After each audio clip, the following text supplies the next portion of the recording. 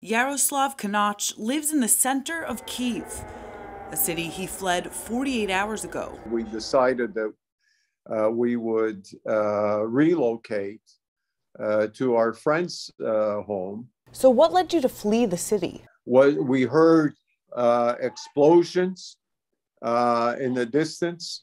We saw smoke in the distance. What did you pack?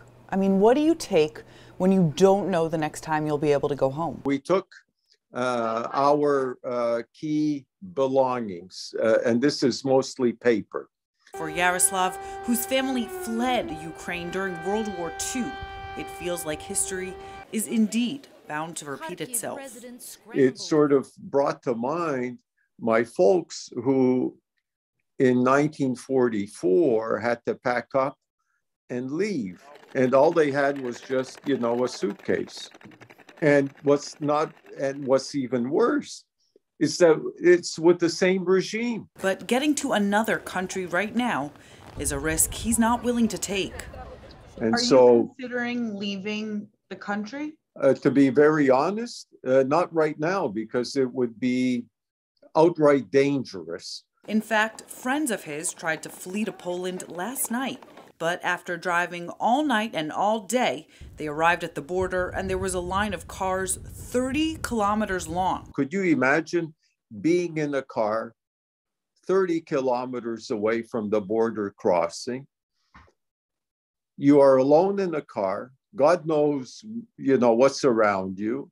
You are vulnerable to weather, to airstrikes, to all kinds of things.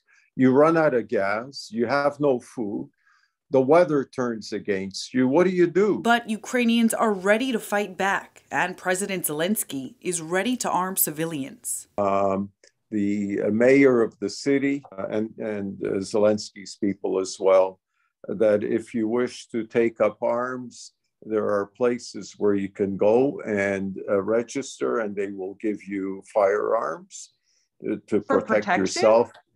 For not only personal, but to defend the country.